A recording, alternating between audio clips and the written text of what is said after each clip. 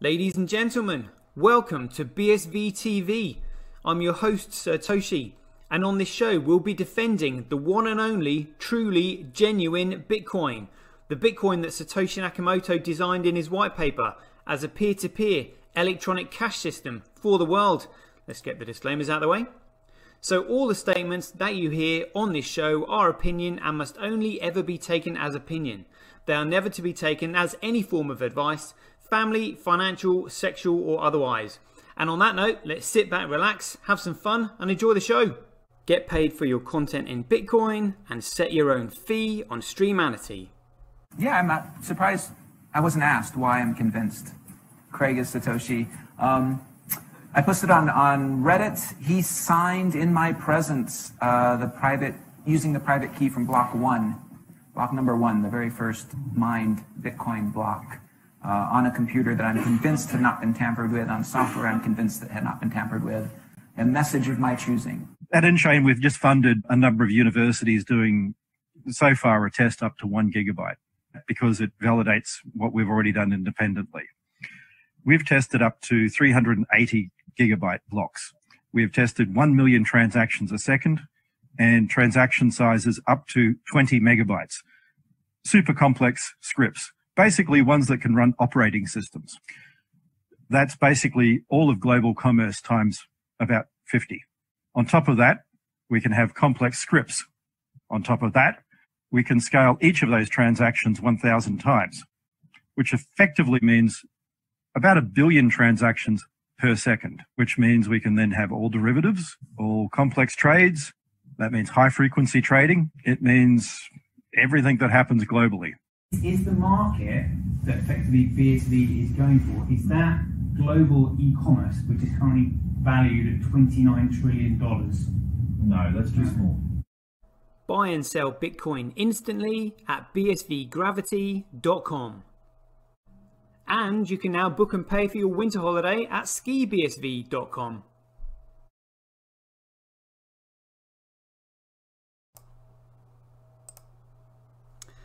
All right, excuse me, where do I gargle my start of the show? Rock and roll, here we go. How's everybody doing? Hope everyone's doing well and had a good Christmas and a Boxing Day and all that. I mean, let's get back into business. This is, oh well, what should I say? Welcome to Satoshi TV, and let's just check that I am live on Twitch. Make sure we're rocking and rolling. Frames per second, live streaming, CPU looks good. Drop frames, that's counting down.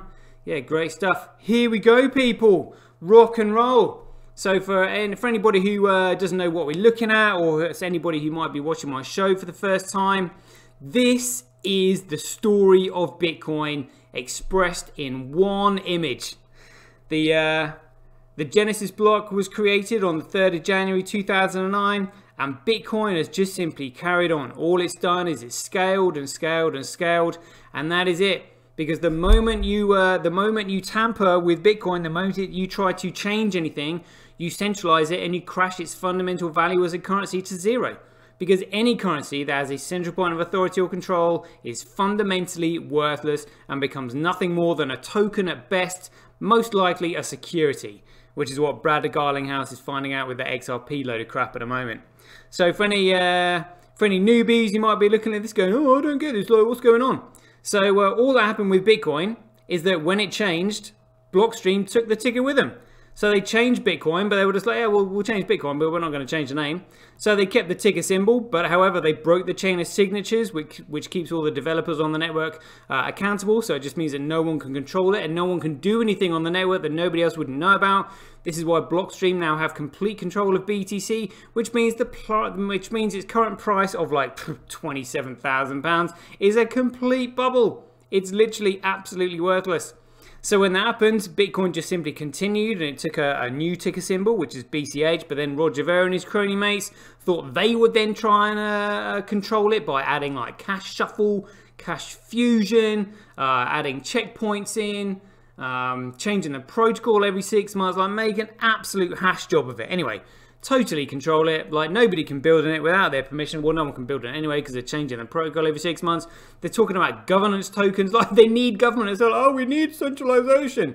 No, you do not need centralization. The moment you centralize money, it becomes utterly worthless. This is why Bitcoin is completely decentralized. And Craig and Calvin just simply maintain the network that nobody can control. The moment you try to control it, it becomes fundamentally worthless. This is why all these douchebags like Blockstream and Roger Ver and his mates can tamper with the code. Because the code is open, but the moment you tamper with it, it becomes fundamentally worthless. As in, like, it has no value whatsoever.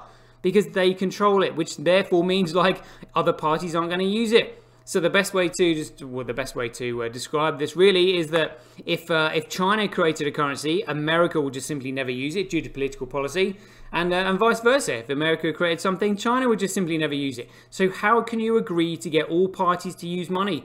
The money has to be fundamentally, completely neutral. It's the neutrality which gives it its value, and neither BTC nor BCH are neutral. They are privately owned, just like every other shitcoin on the entire market. But we'll get into that in just a minute. So let's go on with these figures, see what's going down. This is the crypto forecast, the strength of the system, the health of the network. So we've got Bitcoin, which is BSV with 0.8% of the hash rate. Bcrash 1.3, Coolcoin 97.9.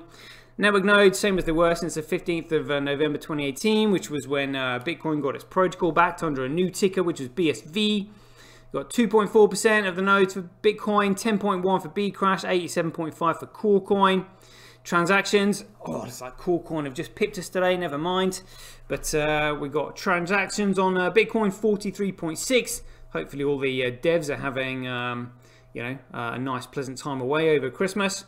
We've got 6.7% on Bcrash. Oh, looks like they must be enjoying maybe spending it in Japan or something like that. Who knows? And then there's 49.7 for Coolcoin. But who cares? Block size 43.3 for Bitcoin, 5% for Bcrash, and 51.7% for Coolcoin. But they will change. So let's just play spot the biggest block on Bcrash, and let's see if Hathor are mining any blocks with data in it. It looks like they are.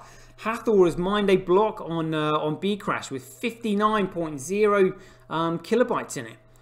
Usually they're scooping up all the empty blocks so that none of these shitcoin enterprises can win the Coinbase, which is the block reward. But we've got a 369 there from BTC.com.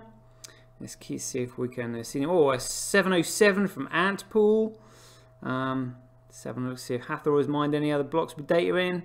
No. Okay, so we've just got a 707. I don't think they'll be able to top that. No. 409 is as close as they can get. And then we look across the Coolcoin, and because they purposely give themselves a 1 megabyte restriction, which is what shitcoiners love, they're limited as to how much data they can put on the chain, which means it can't scale. which means if not everybody could use it, like nobody will use. If not everyone can use it, it is of no value to anyone. That's pretty much how it goes. So let's just check out Amaree's coin as we do every day, just for lulz, because this absolutely cracks me up. Here we go. 6,000 blocks have been mined, and this is the bitchin chain, and this is Amaree and his money. Yeah. Great, mate. So that's basically him trying to develop his own money on minimum wage, which I think I worked out is about like $12 an hour he's living on, and he's trying to develop it on that. I mean, who he's working with is just like it's just hilarious. So we got the bitchin chain going up there, and then we got Amaree's coin. I mean, that will drop dead anytime soon. But the bitchin chain, we've got Hathor mining 38.3% of the overall blocks on the network. Then we've got Antpool, which is like, Bitmain. Don't know who Via BTC is. Don't know who BTC Top is, but they're a shitcoin enterprise. Same with BTC.com, because that's Jihan. SBI Crypto are on there. I have no idea why. BTC.com and Binance, yeah, all the usual shit. Wait, Hathor turning up the heat on Amaree's coin. Oh dear, oh dear.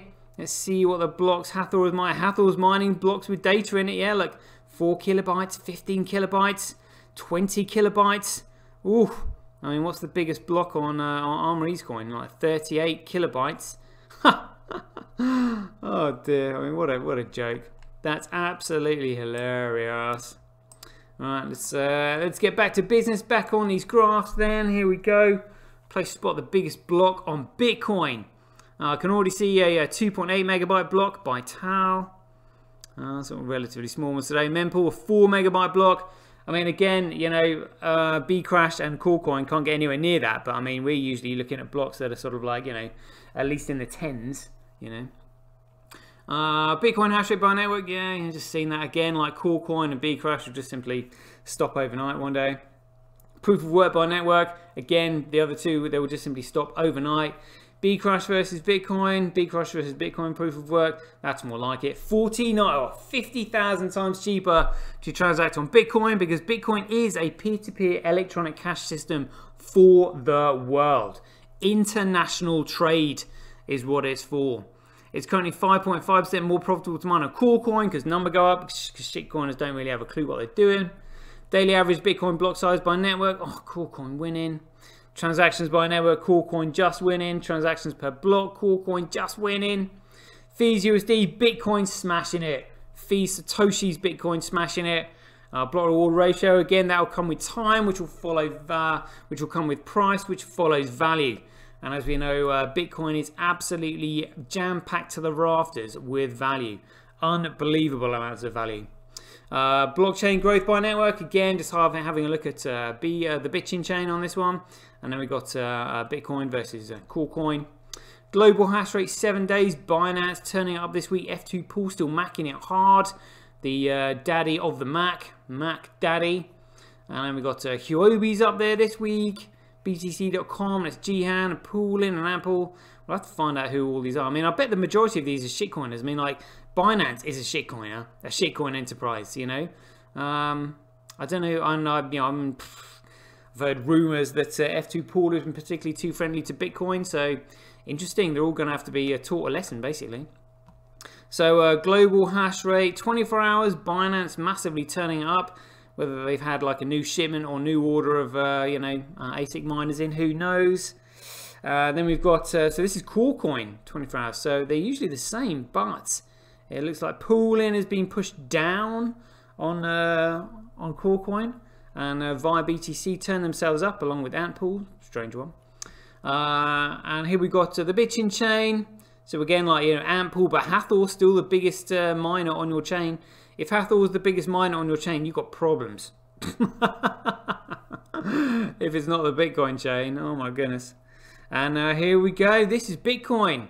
All right. Here we go. Right, so we've got Tau. Binance still wanting a bit, you know, for whatever reason. Hathor's on there. Hathor's mining blocks. SBI Crypto again. I mean, I think they're friendly to Bitcoin. Norpool, Mempool via BTC, Huobi, and then we've got BTC.com and F2 Pool. Maybe gesturing on there. Don't know what BTC.com are doing on there now that we know there's Jihan. But anyway, there we go. So time to look at the blockchain working live in front of our eyes. None of the other chains have any of these metrics like this to look at because they simply don't care. They don't want anybody to know what they're doing. It is literally only Bitcoin that is open and transparent to everyone so that everyone can see it. The smartest people in the room are in Bitcoin, hence graphics like this so we can actually all see what is going on. So this is Bitcoin Blocks Live, even though it's frozen. We'll just simply refresh that. Loading up. So you can see in the top right hand corner it says transactions per second. So at the moment there's only like one transaction every 2 seconds by the looks of it. But I have actually seen that as high as 3,000 transactions a second.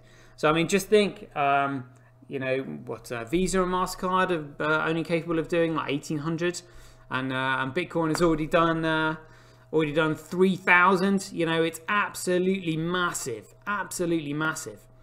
And then these vertical rectangular blocks that you can see move along the bottom here. These are the transactions being recognized by the nodes on the network. When the transaction is recognized by the nodes, down the bottom here where you can see, yeah, you've got the transaction ID, the input, the output, the type, and then the op return. And then once the transactions are recognized by the nodes on the network, they're thrown into the meme pool. When they're in the meme pool, the transactions are then competed for by the payment processors, which are the miners who compete for the transaction to win the transaction, put it in a block, build the block, and then win the coin base of the block, which is obviously Bitcoin. So you can actually see, I mean, relatively small blocks, but I mean, still quite a good chart there, seeing the various different blocks on it. In the highlighted rectangular block below that, you've got the hash number of each block, the height, who it was mined by, the size, the time and date, the transaction count, and the total fee. So in this block, there was a 10.65 megabytes. There was a transaction at 27,000 transactions, and total fees in the block of $6.59. So as we have been told by Tal what they are hoping to do, so let's just have a look at this. These images. Actually, you know what? I should really send these images to myself and look at these every day, just to remind people for newbies that might be watching this show for the first time. Where are? Just going to find these images that I posted here. That Tal. These are the ones we want, particularly this one. Yeah, this will do. Right, so as we just saw, so this is the start of Bitcoin. So 2009, and then we had the block reward halving, which happens every 210,000 blocks, and then we've got the second one, and we've had the third. So they started with let me think. I think it was 50 bitcoins, 50 bitcoins per block, which was every 10 minutes for the first 210,000 blocks. Then that went down to 25, then it went to 12.5, then it went to 6.25, and then there is another block reward scheduled very soon. I probably could do with finding out when that is, actually. But Tal here are expecting the crossover around Q1 2021, which is next year. Next year, which is few days away now. Oh my goodness me. So going back to look at this, we can see the total fees of that particular block were just $6.59. So there has to be a huge volume of transactions in order for the total fees in the block to actually to surpass the block reward. And the block reward of 6.25 bitcoins roughly works out about $1,000. So I mean, there has to be a huge volume of transactions coming on chain if you consider that 27,000 transactions only culminates to $6.59. So this is what we're expecting next year. Absolutely massive, huge scaling, which is extremely exciting, because when you have a scale, it means that the payment processors, which are the miners, can then economically sustain themselves just from the utility of the network. They're no longer preying on number go up, or scarcity make number go up as the block reward happens. Well, if the block reward continually gets cut in half by 2140, there are no bitcoins left. There's no halving coming up. So then what?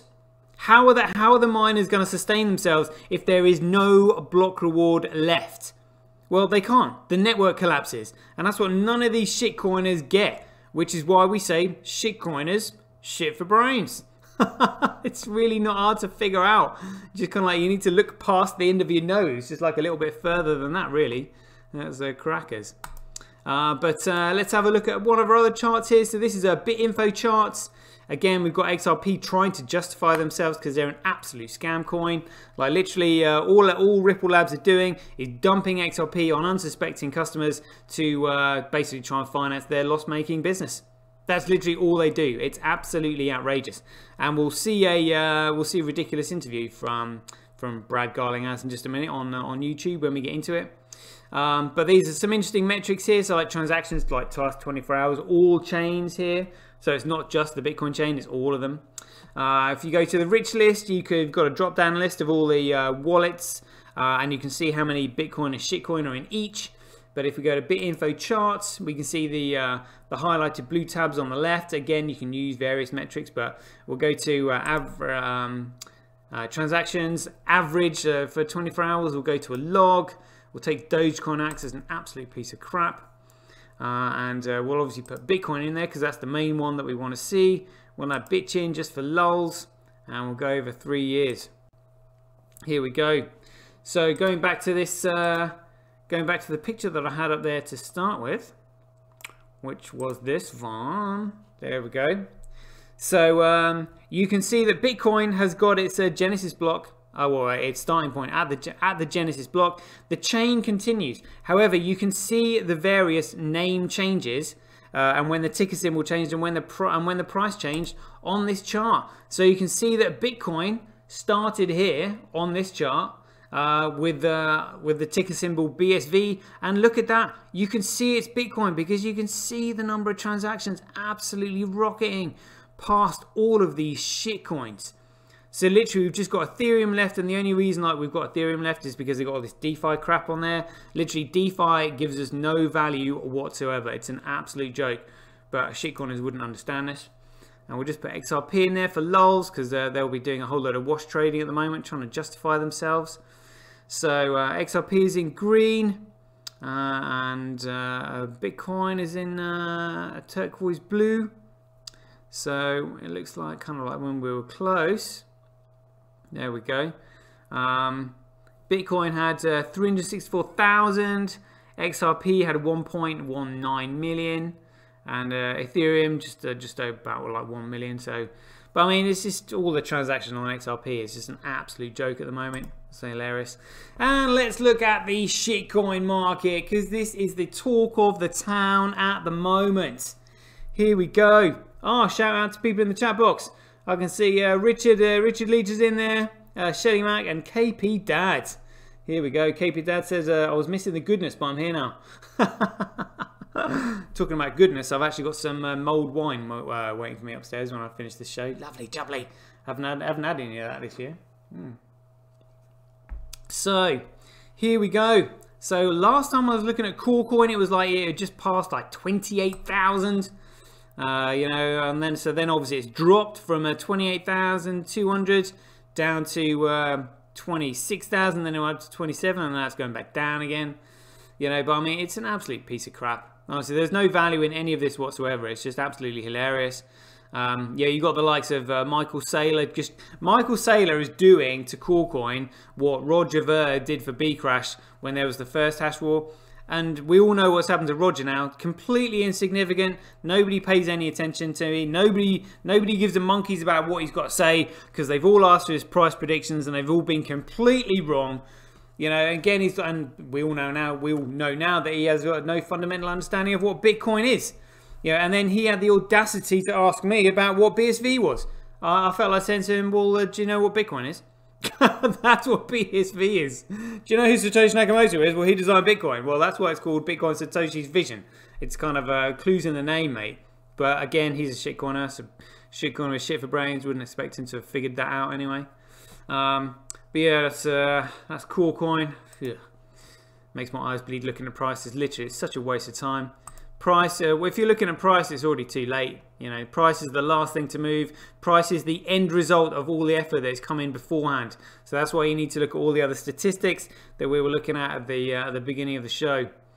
But yeah, there we go. But I mean, yeah, it's just it's a proof of stake blockchain. Like it won't be able to economically sustain itself. It absolutely bollocks. Literally, it can only be Bitcoin. It can only be the Bitcoin network. Everything will be built on Bitcoin. Like literally, I cannot stress this enough. Like literally everything will be on Bitcoin, the whole lot, because Bitcoin is the only genuine digital currency, and therefore it's the only one that can economically sustain a blockchain. All these others are just simply centralized networks. You know, trying to find efficiency through blockchain technology, which is the growth of the chain, but it still doesn't take away the fact that it's centrally controlled. It's as simple as that. So yeah. And on that note, I need to get some mulled wine. I've been going for 1 hour 40 minutes. Epic. Need to edit this video now. Can't talk.